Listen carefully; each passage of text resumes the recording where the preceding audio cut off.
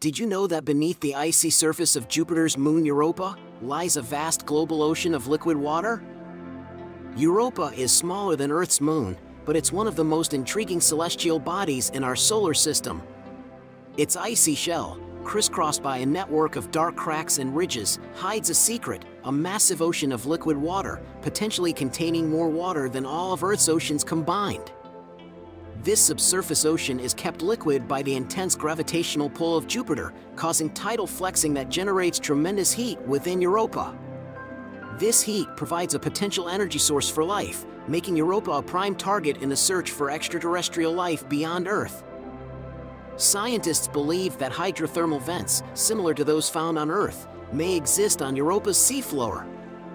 These vents could provide a source of chemical energy for life, just as they do in Earth's deep-sea ecosystems. Several missions, including NASA's Europa Clipper, are planned to explore Europa in the coming years. These missions will investigate Europa's surface and subsurface, searching for signs of habitability and potentially even life itself. Europa is a testament to the incredible diversity of worlds within our own solar system and a reminder that the search for life beyond Earth may be closer than we think. Now, let's check if you remember what I said earlier. What is the primary source of heat that keeps Europa's subsurface ocean liquid? Solar radiation. Radioactive decay within Europa's core. Tidal heating from Jupiter's gravitational pull. Volcanic activity on Europa's surface.